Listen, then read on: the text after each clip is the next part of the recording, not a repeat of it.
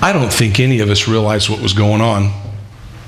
I mean, there we were, day after day, week after week, month after month, actually year after year, season after season, we were being with Jesus 24/7, 365. For 3+ years, we were around Jesus. But I don't think we understood what was happening. We were getting an education. We were getting discipled. We were getting trained for the kingdom and what the kingdom of God is all about. But none of us really realized that. And he talked about things that we didn't understand. He kept bringing up things that we would be confused about. And we kept asking about his parables. He would just keep telling us things that so often went over our heads. But being with him was the greatest thing that ever happened in my life. Day after day, watching how he treated people. How he treated women with respect and honor and dignity, not like others. He raised them up, had conversation with them, looked them in their eyes. How he treated the poor, the outcasts. He treated them like they were the only person that mattered. Treated children like they were special, that he wanted to be with them anytime, every time. We as adult men, we just didn't quite get that. It wasn't that way. We weren't raised that way. But every time Jesus encountered anybody, he was present with them. How he dealt with the diseased and the infirmed. How he dealt with the blind, and he just touched them and they had sight. The hearing, the deaf, he gave them hearing. The speechless, he gave them voice. The dead, he raised. He was so involved with their lives in every way. It was like he encountered a person, and it was him and that person, and they were all that mattered for the moment. He gave them all of himself. He loved them unconditionally. He treated them with honor and dignity, not like others would do. He treated us the same way. Each of the 12 of us, he saw us unique. He saw us as we were. He saw beyond whatever pretense that we presented. He loved us as we were, as we are. With all of our junk and our stuff, he just loved us. James and John, they were big. They were big men with big mouths and big heads and big egos and big beards and big bellies and big laughs and big voices. They were just big. They were big. Everywhere they went were big. And since there was 2 of them, wherever they showed up, they just overwhelmed the room, the place, the gathering. As soon as they showed up, everyone knew James and John are here. Everyone. But they were bold. They were bold for God. They were willing to speak what some of us were too timid to speak. And when they spoke, everyone listened. Even if we didn't agree, we certainly wouldn't disagree because of how big their presence was. Everyone except Jesus. He didn't agree with anyone unless he truly agreed, unless it was truth. He agreed with truth every time. Every time. But sometimes people wanted things that he wasn't about to be coerced or manipulated. I'll never forget learning what they had done. I mean, I trusted them. I looked up to them. They were big and bold. They were among the brethren. They were ones that I loved, and yet I never expected that they would manipulate something. But one day they did. One day they had a private audience with Jesus. We did everything together with Jesus. I mean, he pulled James and John, Peter, he pulled them off the side for certain things, but this time they pulled him off. It was different. And you know what was interesting? They didn't just pull him off to be with them. They pulled him off and brought their mommy too. Salome, they brought their mom because they had a special request that they wanted to make without the rest of us hearing it, because they knew what would happen. And what did happen, it ticked us all off when we found out. Every one of us were enraged and says, how in the world could you possibly do that? But they did. So they pulled Jesus off the side. They say, Jesus, we want you to do for us what we ask you to do. Okay? Now, if you're a mom and a dad, you know never let a kid do that to you. Whatever I'm going to ask you, you say yes, and then I'll tell you what it is I want. Well, that's what they did. Jesus, we want you to do whatever we ask, and we're not going to tell you what it is. And he says, well, what do you want? They said, well, we want you to set us on your right and on your left in your kingdom. And Jesus said, you don't really know what you're asking. You don't understand. And then he asked them a question. He says, Can you drink of the cup that I'm going to drink? Can you be baptized with the baptism that I'm going to be baptized with? You know what they said? Yes, we can. Remember, they're big, bold, and bad. This is the boys. This is the sons of thunder. We call them the dynamic duo, the dunamis duo, because they were just explosive in power. I said, can you? They said, yes. And he said, well, boys, I hate to tell you this, but what you're asking for isn't even within my power, because it's already been set aside for someone else. When we heard about it, the 10 of us, we're all just ticked off.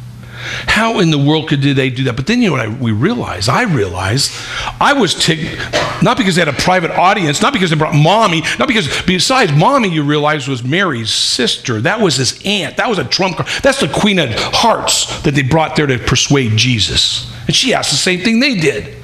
But it ticked me off, because why should they get first and second chair? What about me? Shouldn't I get first and second chair? Why didn't we vote on this? And, take a vote to see which one of us was most popular among the disciples. I mean, that would have been a fair way to do it, not this underhanded stuff. But I go back and think, Jesus didn't play favorites. He treated me the same way he treated everyone, with honest, humble, penetrating into our souls love, kindness, compassion. I'll never forget finding that out. I'll never forget the rage that it raised up, and yet the Lord helped settle it in my heart. First Baptist, it's a privilege for me to be here with you. And I want to thank you for letting me have the opportunity to kind of bring the narrative of what we're going to study. That just kind of is the backdrop. We're going to study that very same passage and a couple of other passages. But I saw what it's in your bulletin. Unfortunately, I don't have the bulletin right here, but I have it right here. Your purpose statement is, where is it? There it is. A relational church that is sold out for Jesus. When I saw that, I went, wow, that's good. And I just sat there and kind of meditated on it for a few minutes, and I thought, that's Pastor Bill. A relational man who's sold out for Jesus, that's Pastor Bill. That's exactly who he is. I met him right here in this room, right in that room right there. Right there. About 7.5 years ago, I was invited to a pastor's gathering for the first time. I don't know if did you know anyone? Was I the only new kid on the block? No, we were both new. Okay, so no, we didn't know each other. And Pastor Jack asked us to gather together and invited me to come, and we met here, right there in that room, right there. And I remember driving up here. See, I've been a pastor for a long time. I know what pastors do. I know how, you can kind of stretch your stuff and let everybody know how cool you are and whatever you're doing. And I just thought, I don't have any time for that. I don't want to be around that. If these guys are that kind of guys, I'm one and done. I'm one and done. I'll come. Hi, guys. Bless you. I'm out. Never see you again. That would be just fine with me. That's where I was. And I come in there and I sit in that room, and I'm hurting at the time. My world is really in a bad place. A bad place. And so they asked, who are you and what are you about and so on, and we began to share, and I got really honest and real, but I didn't know if they would. But they did too. They all got honest and real. Every one of them. And I remember that day leaving here going, these are real, honest to God men who love him and are transparent with life, and they're humble. And I'm not saying this because I'm saying it in front of Bill. I want you to know the truth. They were all humble, but he stood out to me as the humble among the humble. He did. I left her knowing this man is real. And they were too. We still meet with these guys, and the others have added to our group. And we've been meeting now for 7+ years, and it's transformed my life, these men. I love them. They are my friends. They are sharing life with me. And when I thought about not being a pastor for now, I thought, am I going to lose these guys? And they've assured me I'm still welcome, even though I'm not in a senior lead position. So thank you, Jesus, and thank you, Bill and the guys. But this purpose statement that you have, a relational church, that's why I was so excited when I found out I get to come here and speak to you guys and know who you are. If this is who you are, God bless you. Be that across the street and down at the restaurant right here, in the gas station, and in this community everywhere. Whoops, sorry about that. Snuck up behind me. Be that everywhere. So would you right now open your Bibles, turn to Mark chapter 10. We're in this study about disciple making and how we're making disciples, like Jesus made disciples. So turn to Mark chapter 10 and look at verse 32. What just happened, probably last week's study, is that you were looking at Jesus making a pretty awesome statement. He said that it is easier for a camel to go through the eye of a needle than for a rich man to enter the kingdom of God. And that rattled their cages. Why? Because they know that in their standard of living, if you have got money, if you've got wealth, if you have prestige, if you've got prestige, that means God's blessed you. And if you've got God's blessing and you can't get to heaven, then how in the world will I, without prestige and blessing, get to heaven? They were rattled. And so pick up with me in verse 32. They, the disciples, were on their way to Jerusalem with Jesus leading the way, and the disciples were astonished, while those who followed were afraid. So this really rattled everybody. And this is again. Now, in Mark, this is the third time, but we don't know how many times he's actually done it. In Mark, it's the third time. Again, he took the 12 aside and told them what was going to happen to him. We, guys, disciples, we're going to Jerusalem, he said. And the Son of Man, which is me, in case you're not paying attention, guys, the Son of Man will be delivered over to the chief priests and the teachers of the law. They will condemn him to death and will hand him over to the Gentiles, who will, look at this little list, will mock him and spit on him and flog him and kill him. And 3 days later, he will rise. And then it says, then. He's just told them for the third time at least, if not the sixth time or the 12th, I'm getting ready to die. We're headed to Jerusalem. Tomorrow morning, break of day, we get up, we start walking to Jerusalem. You understand what's going on? I'm going to my death. That's what's happening. And all this other stuff's going to happen. He's letting him know, and it says, and then, the word then just pops up in my face going, what do you mean, then? Right then.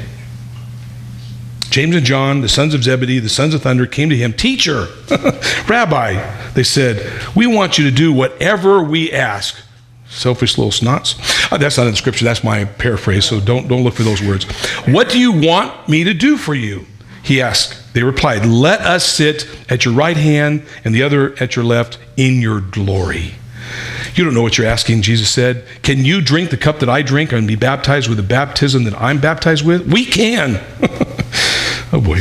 They answered. Jesus said to them, you will.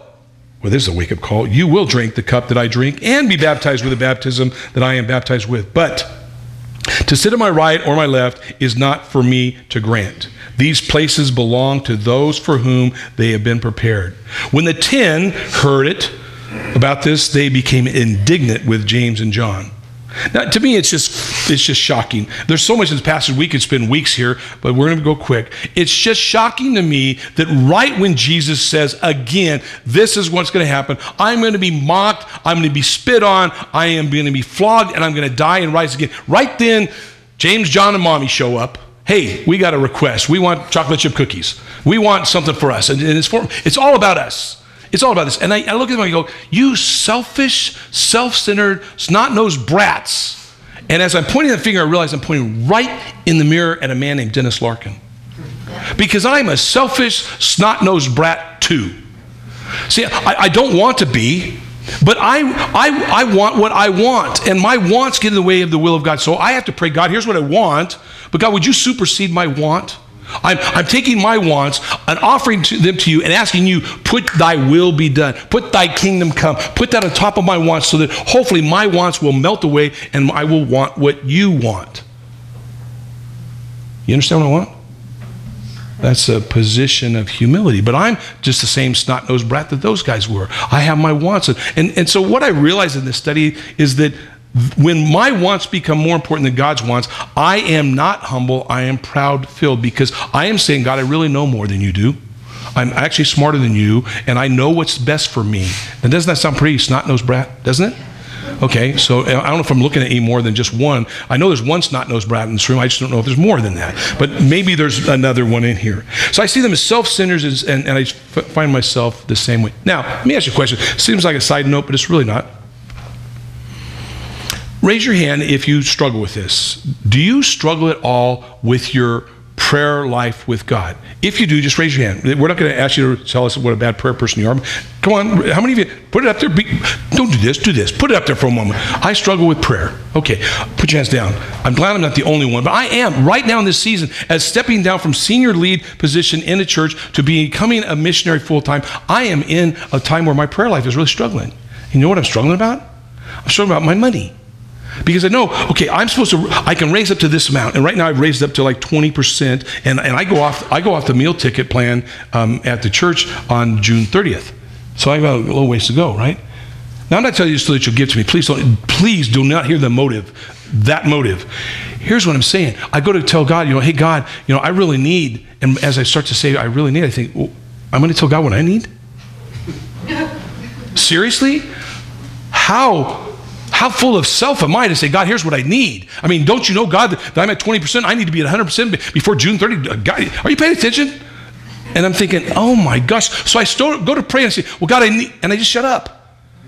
I say, And so in that tension, there's also where the scripture says, ask and it will be given to you. Seek and you will find. Knock and the door will be open to you. And that ask is an ask ing. So ask and keep on asking. Seek and keep on seeking, knock and keep on knocking. It's an ongoing concept. So I'm to ask and seek and knock regularly. The Bible tells us to bring your prayers and petitions before the Lord, and He will give you peace. And so I don't have peace. So I'm going to fix the peace by telling God what He needs to do. You see the tension? Do you see that? So I'm trying to go, okay, God, I'm so limited in everything, my ability to comprehend, my ability to trust. So here I am. I'm going to tell you what I think I need, but dear God, please put on top of that your will. And if you choose that our resources become less and less and less, that's fine. This conversation I'm having, God, I'm just trying to trust you in it. And that's my struggle with prayer. And maybe you have a struggle with prayer too. You talk to God and you tell Him what you want. And maybe you sound like one of those, the Zebedee boys, a little more self-centered. Maybe you are. And that's where we need to deal with the humble side of life. They came to God and they said, hey, God, let's make a deal. I love it because I've done the same thing. Okay, God, listen, if you'll get me out of this jam, I'll never. You prayed that prayer, huh? Some of you know that prayer, right? Or God, if I stop doing this, then you'll give me that, right? Okay, we try to negotiate with God. He's not in the business of negotiation. He didn't do that. God is in the business of transformation, not negotiation. They said, Lord, let us sit on your right hand and on your left. What were they asking for? They wanted prestige, honor, pride. Look who I am. I'm first chair and my brother's second chair, or vice versa. I mean, look who we are. It's me and Jesus, my bro. That's us. We're cool. Jesus wanted me to do that. The issue is pride. He wants to sit at the head table. But I want you to understand this. This is the flip of the concept. You and I were created for a great purpose. And when you look in the mirror, the man that you're shaving, the woman whose hair you styled this morning, when you see that person, you may forget what you were created for. So let me remind you. You and I were created to give Him honor and glory. We were created to live a life in such a way that He's honored and glorified in whatever we say and do, because we're doing what He created us to do. A fish swims and a porpoise swims and an eagle flies, and they're doing what they were created to do, and that brings honor and glory. Of plant blossoms and blooms and bears fruit or flower or whatever it is, it's bringing honor and glory to the one that created. And you and I were created to bring Him honor and glory forever and ever. And so when we live our life, as long as it's surrendered underneath Him, He's the Lord and I'm the follower, we bring Him honor and glory. But we get in that situation where we want mine. So I'm going to tell you, I'm going to ask a question of me, and you might ask the same question of you, but I'll just do it for me. Dennis Larkin, what do you deserve? Some of you got it. You get it, right? See, I know what I deserve. I have committed so many sins against the holy God of the universe, the creator, the redeemer, the lover of my soul. I've committed sin since before I knew Him as my Savior and Lord, after I've known Him as a pastor, as a leader, as a husband, as a father, I have committed so many sins. I'm the greatest sinner at my church, by the way. That's a true statement. It really is. And I don't know, I'm the greatest sinner at your church too. So now you know who you're listening to. You ought to just get up and walk out. But that being said, I know what I deserve. I deserve damnation. I deserve eternal separation from the God of this universe. That's what I deserve. And then God comes along and he says, Dennis, I still, in the midst of all your stuff, in the mess that you are, I love you, and I'm redeeming you, and I'm bringing you into my family. I'm going to call you son. I'm going to call you beloved. I'm going to call you righteous. I'm going to call you holy. I'm going to call you all these things because that's what I'm doing in you. That's what I'm doing. But I'm doing it, Dennis. You didn't do it yourself. You understand what I'm saying? So if that's what I deserve damnation in hell, and he's giving me forgiveness of sin, eternal life, a home with him, becoming his adopted son, all of this, how am I to live life? To bring him honor and glory in every decision and every thought. Now, I don't live that out perfectly. I still don't do that. But that's what you and I were created to do. So with that in mind, how are we going to live humbly before God? I want to just read you a couple of passages and we'll tie the bow on this thing. If you have your Bible, turn to 1 Corinthians chapter 1, beginning with verse 26. 1 Corinthians 1, beginning with verse 26. Paul's writing to us, and boy, I'll tell you what, I feel like he grocery listed me. You know, you go to the grocery store and you got butter and eggs and milk, and you got he got me on the whole list. Okay? And I know he didn't have the full list. He just got me on every part of his list. Brothers and sisters, think what you were when you were called to be one of his followers. Not many of you were wise by human standards. Not many of you were influential. Not many of you were of noble birth. But God chose the foolish, that's me, things of this world to shame the wise. God chose the weak things of this world to shame the strong. God chose the lowly things of this world to despise the world and the despised things and the things that are not, to nullify the things that are, so that no one, Dennis Larkin, may boast before him. It is because of him that you are in Christ, not me, I didn't do this, who has become for us wisdom from God. That is our righteousness, holiness, and redemption. And then he says right in my face, I feel like the gun is to my head, therefore, as it is written, let the one who boasts, boast in the Lord. He described me foolish, weak, no nobility, lowly. That's exactly who I am. That's how I have been. And then he calls me favored, child, son, beloved. So what will I boast in? What will you boast in? Jesus Christ the Lord. I'm going to boast in that. You know, when people up front do what we do up front, like Paul and the team did up front, we thank them. Well, thank you. And rightfully so. Rightfully so. But boy, that was great. And when Pastor Bill preaches, you know, that was great. Thank you for that message. And we get this. We get people that will give us encouraging words, and those are right to do.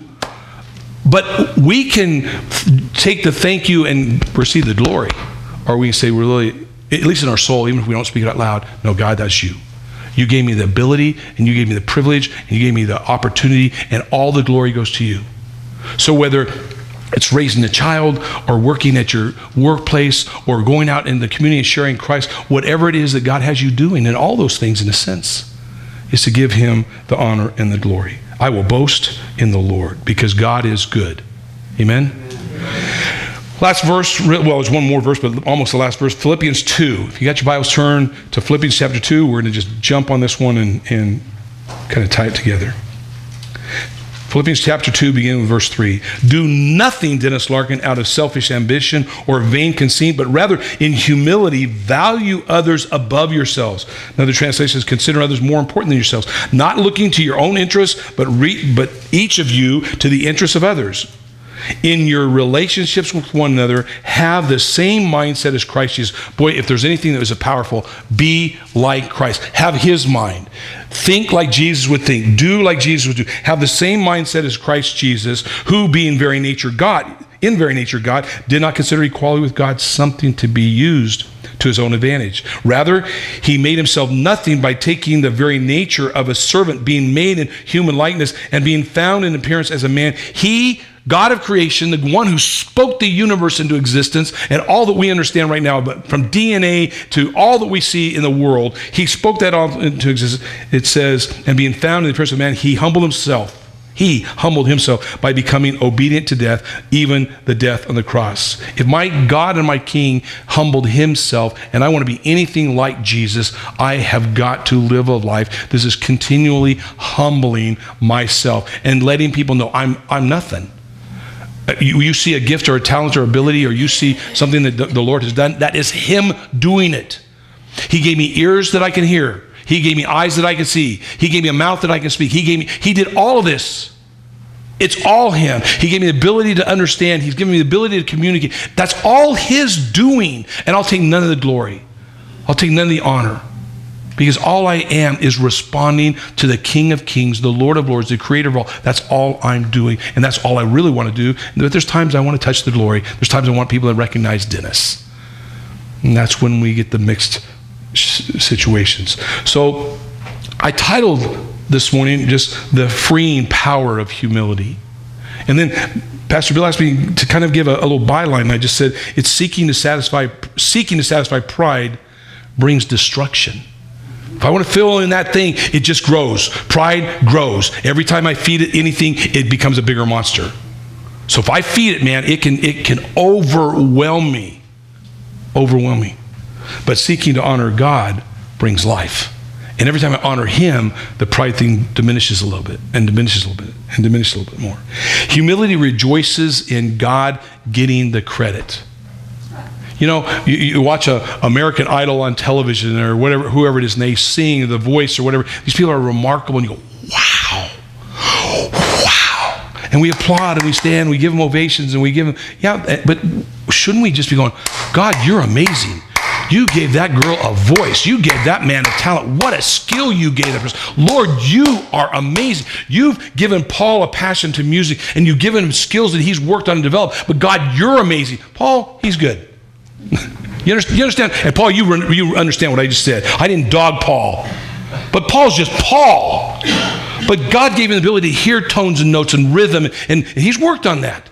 It's obviously a skill set he's developed. But who do we give credit to, folks? Paul or God, who created Paul and put a passion in Paul and gave him the abilities to Paul? Same thing with Pastor Bill. God has put so many wonderful things in Pastor Bill and in Debbie. It's amazing things. But who gets credit? Boy, Pastor Bill, you're something else. Pastor Bill's heart puffs up. No, he's a humble man. This is a humble man. Last verse, we tie it up, is James 4:6. God opposes the proud, but shows favor to the humble. I just want you to know that every time you bring him the glory and don't take the glory, he favors you. He favors you. He's up there. Good job, son. Good job, daughter. Good job, my beloved. You're walking this out humbly. You're not touching the glory. The glory belongs to the Father. Now, some of you may go, boy, I've really screwed up. My house is my house, my car is my car, my clothes are my clothes, my business or it's me, it's mine. I earned that. Yeah, you earned it with the skills and the talents and the abilities that the Father gave you. And you might be going, boy, I struggle with this pride thing. Well, so do I. So God is the God of the second chance. And it's not just the second chance, it's the next second chance. The next second. He doesn't quit redeeming. So you may right now be going, I need to repent. Then do that. And if you're recognizing an area, and by the way, any sin area you have, it's connected to pride, okay? Lust connected to pride.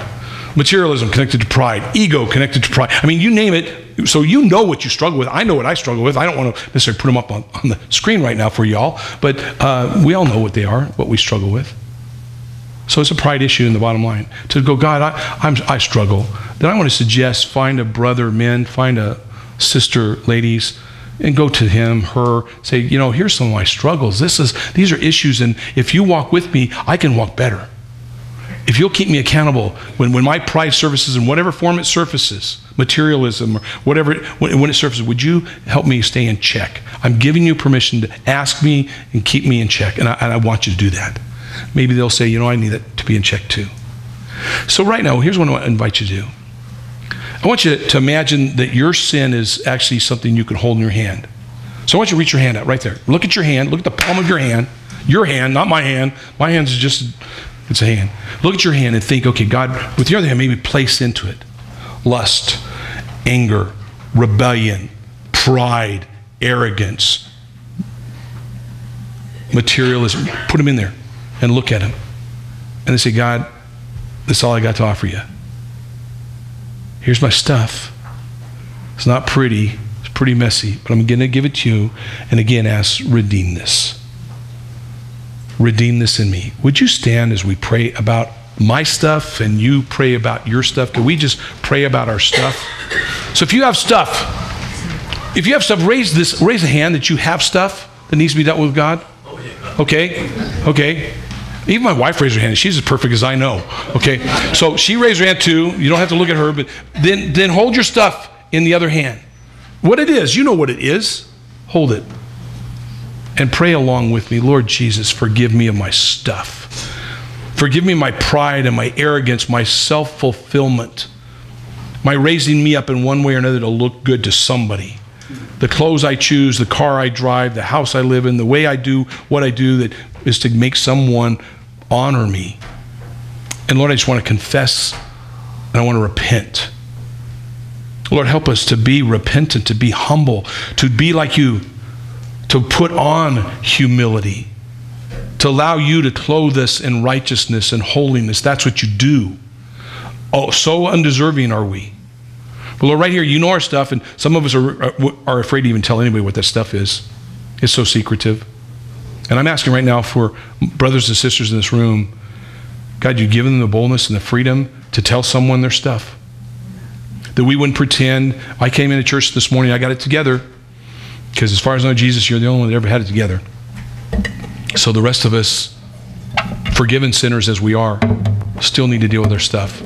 We don't want to grow old and become grumpy old men and sour old women. We want to be lovers of your soul as you are lovers of you as you're lovers of our soul, a lover of our soul, excuse me. So here's our stuff. Keep us aware of it. May we walk independently and together, humbly, with and before our God. You're the only one that really matters. And so we say to you, we love you. Our King, our Lord, our Savior, and the lover of our souls. To you belongs the honor and the glory and the praise forever and ever and ever. And everyone said, amen.